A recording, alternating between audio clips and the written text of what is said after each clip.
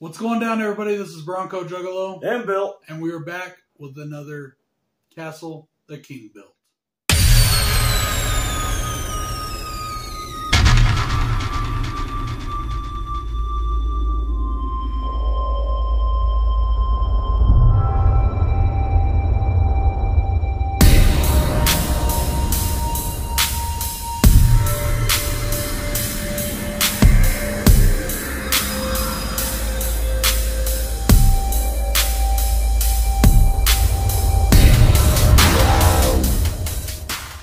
Got to kind of do these ones back to back. We are doing It Chapter 2. And guys, I love this movie. Just to let you know right up front, in my opinion, my considered opinion, thank you very much, this is the closest we come to the actual book of It.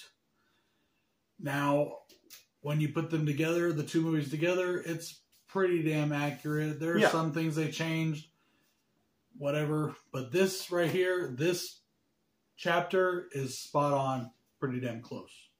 Pretty close. And I love what it says back here. A truly epic conclusion to one of the greatest horror stories in cinema history. Damn straight.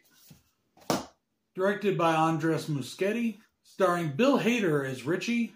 James Ranson as Eddie, who you may remember from Sinister 1 and 2 and The Black Phone. Yep. In 2016, Pennywise returns from the grave, and Mike brings back the Losers Club to Derry to finish him off once and for all. Now, this movie had a $79 million budget and brought in $473 million at the box office. There you go. Technically, they say it was not quite as successful as the first. I don't know why it had a dip. I don't really understand. Usually sequels do. I know that a lot of people didn't like this one as much as the first one. I think it was better. So maybe word of mouth hurt it a little bit, but it still was a success. It still made a lot of money, and I think it's a great film. I think both these films are great. I don't think one's better than the other, honestly. I like them both. Okay. And literally, usually, if I have time, if I want to watch the first one, I want to watch the second one right after. Because I like the whole thing. I think that one of the things that did hurt this movie was the mixed reviews from the critics. Yes. Word of mouth, but it also had some very stiff competition in the box office. This one came up against some titans. I mean, it really did. The director actually wanted to bring back some of the controversial topics that were skipped over in the first film. Yes. He actually wanted to bring that stuff back in, and they did a little bit of it. They touched a little bit on it, but they had already changed the story so much that they really couldn't do a lot of it. Yeah. So I say kudos to him. But, you know, you kind of made your bed with the first one, so... Yeah, and I like that too. Bring that controversial stuff back, because guess what? You might find it offensive, but you need to be offended. Yeah. You should be. If you're not, something's wrong with you. Well, it's not even that. If you find it offensive, turn it off and go watch something else. Exactly. Don't sit there and bitch about it. Go fuck yourself if you find it offensive. I don't give a fuck. Yeah, I think the story should have been presented the way it was from the book originally. That's just my take on it. I know a lot of people don't like that, and I also don't give a fuck about that either. So, well, except for the turtle thing, I know taking that out. Well, there's a difference between taking things out for story reasons and kind of hard to cinemize. Well, it's not even that. It's story reasons, and it's time, and it's and just making everything believable and realism and all that. There's all those different things, but to change something just because it's quote-unquote controversial, go fuck yourself. And supposedly there is a prequel series to this movie starring Bill Skarsgård in the works. So I'm happy to report on that. That's still supposedly in the works. I just read about it. Hopefully we'll get that soon. Now, as far as pros and cons, I have no cons. I had some in the first movie. I have none for this one. That's why I say I like this chapter better, and it's closer to the story, I think. I love this film. This made my top...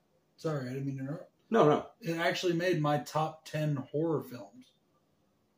You know, I mean, when I redid it, made my top 10 horror films, and it made my top 10 of the last decade. It made, I love this film a lot. Okay. So, wow, that's some good praise. Mm-hmm. Now, I like this film too. I guess the only thing that I had with this film,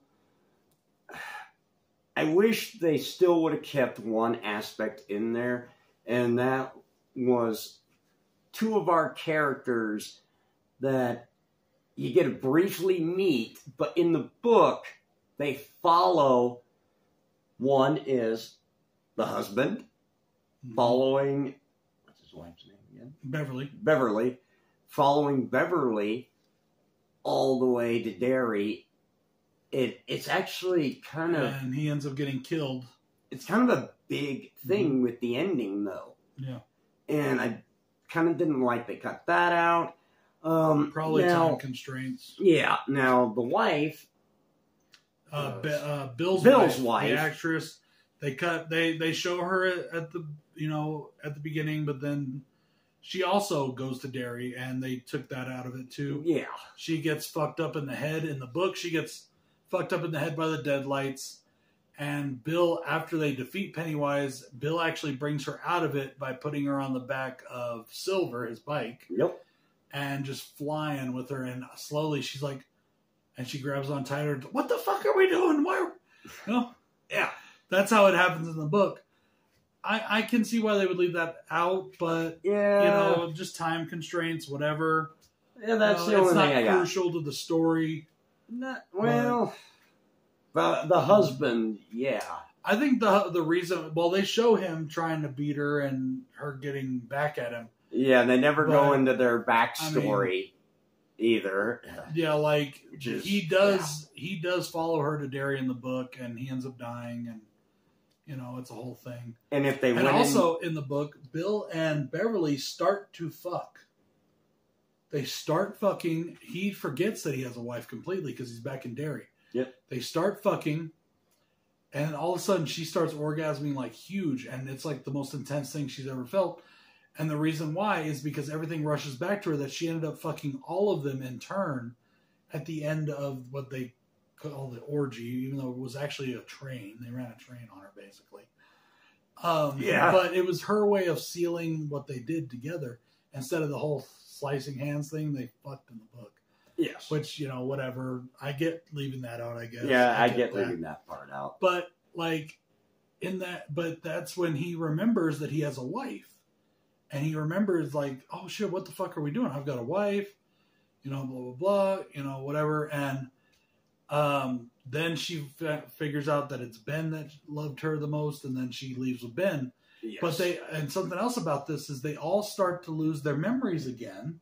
Oh, yeah, right away. Even while they're still in Derry, they start to lose their memories. And then Mike reaches out, and it takes him a minute to figure out who he is again. But so that in the book, that makes me wonder, because in this one, they don't lose their memories in the movie. But in the book, they did. So it made me wonder if Stephen King was originally thinking of maybe a follow-up to it, but it never happened. So I don't know. So, but that's what we do here in Castle of the King Bill. We like to talk about the movies and the books a little bit, if we've read the books, of course. Yes. And I've read this one 100 times. So. I haven't read it 100 times, but I've read it a couple. So... on with some pros? Yes. I did my con. Proceed. I like that they keep the opening of the book true. When we talk about them bringing back controversial things, one of the things that was going to be cut out supposedly was the fact that it was a gay couple that gets... there's a gay couple at the beginning of the book and in the beginning of this film, and they're being hated on. They're being treated like garbage by some local... dumbasses, local yokels, that want to think they're fucking tough guys or whatever, and and the one gay guy, like, he fights back, but what starts it is he, just like in the book, he does this in the book, just like in the movie, he antagonizes them, like, oh, you just want, I don't remember what he said. I don't remember exactly, but it's like, oh, you like it or something like that. I don't remember, so whatever he said. Yeah. But I was like, you know what, good for that dude. He should have beat their asses.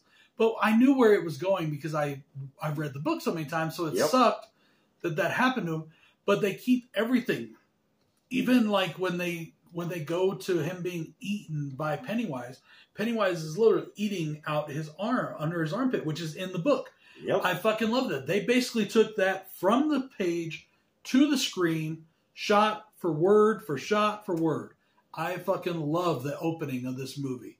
It is cool. Love it as well. And that's how the whole book started. You know, it jumps back and forth. Yes. They didn't do that in this, but they did show a couple flashbacks. They do a little more in this one. You know, it was just... I get they made that artistic choice, but I love that they kept the opening of the book in this movie. I will agree with that. My first pro for this film is the jumping back that we do. One of the things I did not like about the first film, but I didn't say this because I waited here. We went and we saw the clubhouse. The clubhouse was a big part of the book. And we got that in this movie where we didn't get any of it in the first film. Mm-hmm. But I didn't make it a con in the first film because we get it here in the second film. The clubhouse that they build in the ground. Yeah. And they go back to it and find it again. And that's where the ceiling. Yeah. That's where we got a couple flashbacks of like, you know. Yeah. Because, and that's something else too. I like how, and this is just, I didn't even write this down, but it's just, I'm thinking about it now. Oh, go for it. Stanley is still very present in the book, even though he's dead. And they accomplished that with the jumping back and forth. In this, you can feel his presence by not only that flashback scene, but by what happens later. And I'm sorry if I've already given some spoilers. If you haven't seen this, you should go see it. But, and here comes another one. There is a letter that is written after Stanley commits suicide, because he doesn't go back with him to Derry. If you've read the book, you know this. We do discuss spoilers on this segment, guys. He commits suicide because he's scared, but he knew why he had to do that. Yes. And there's letters that he sends out to everybody that they get afterwards, after everything happens. Now, that's a little bit different in the book, just like the whole thing with the Native American urn thing. That's different in the book. Yes, it is. But I can see why they did it for story purposes in the movie. I can understand it. Just like, you know, when Richie has the flashbacks, it's to video games instead of, you know, him watching the movies in the old Universal movies in the cinema from the 60s or whatever, you know. Yeah. Those changes had to be done. I get it. That's fine. But I like that you still felt his presence by those flashback scenes in the clubhouse. You still feel like he's part of the team. Yes, he is a part of the film. I really like that Mike is the narrator. I like that they actually included narration in the film because it kind of gives it that storybook kind of feel. It does. It gives narration does. Yeah, it gives it a more literary feel. And I like that it's Mike because in the book, just like in the movie, it's Mike that holds everything together. It's Mike that holds the history. It's Mike that tells the tale. And Mike brings you know, he's not narrating in the book, but it's kind of like him. He even though they're all the protagonists, he is the protagonist that instigates the entire thing. And that's what I like about him being the narrator. Nice. Another big pro of mine for this film is when Bev goes home. Her old apartment building.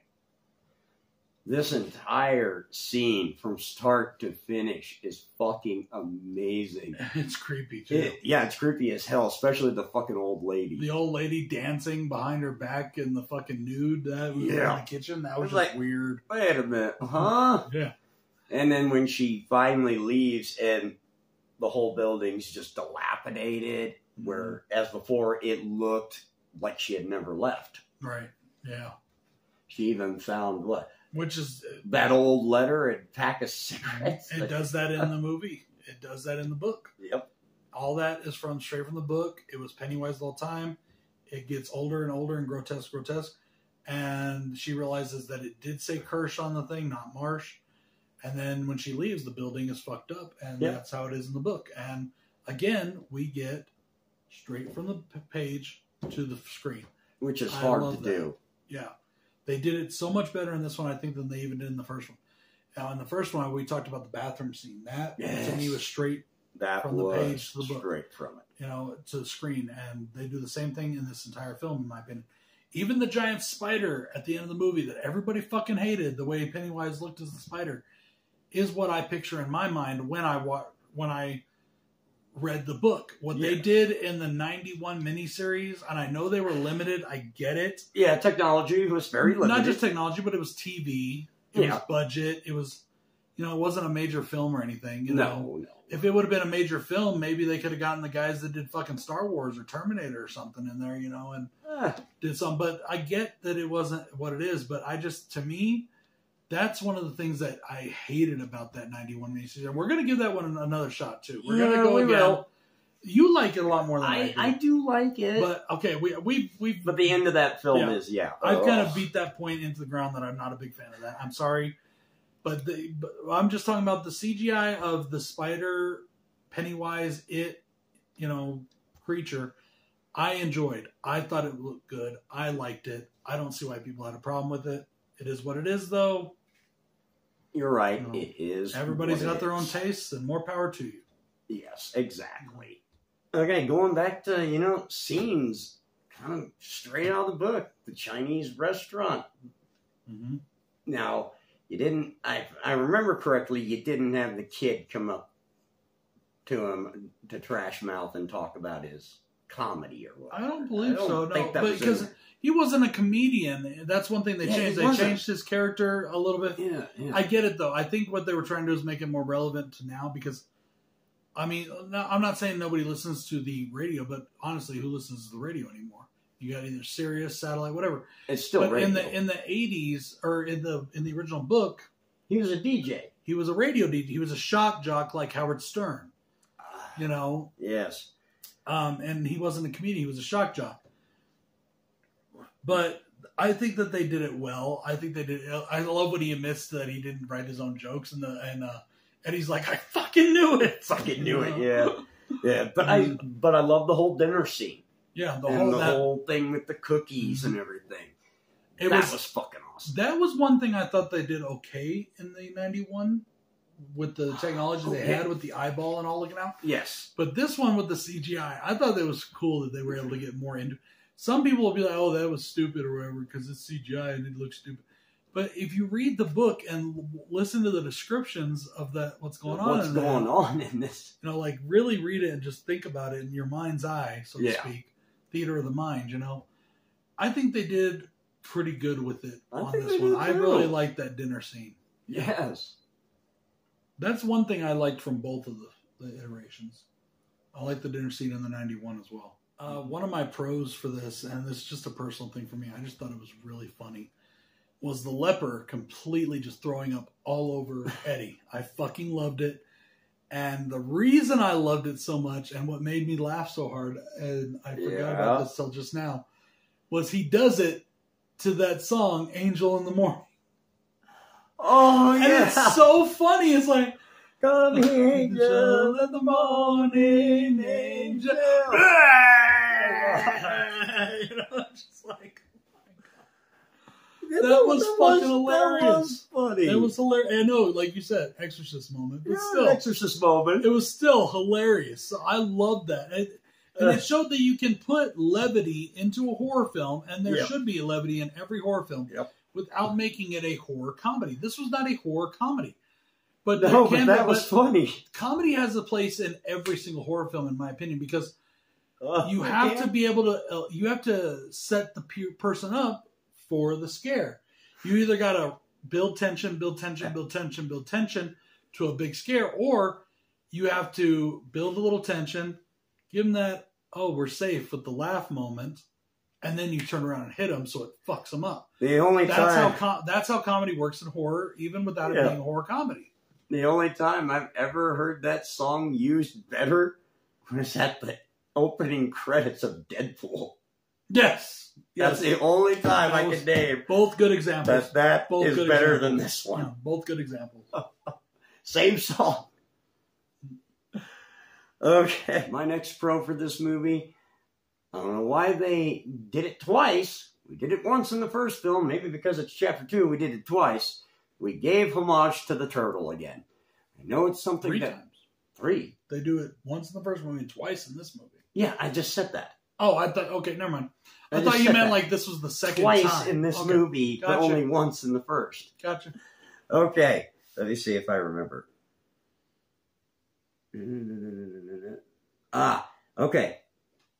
The first turtle is in Ben's penthouse? What would you call that? It's not a penthouse. It's like the fucking lake house that fucking Batman has in... There's a lot of glass in that house. Yeah, it's all glass and shit.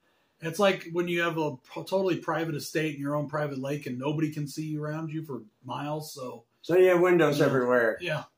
But there's a golden turtle on the floor. There is a golden turtle.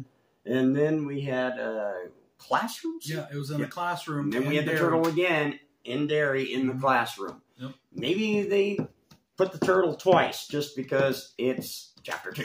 And only once because it was chapter 1. Maybe. Who knows? But I still like the fact that we got a shout out to the turtle just because he was a big part of the book. He was a big part of the ending of the book. Yeah.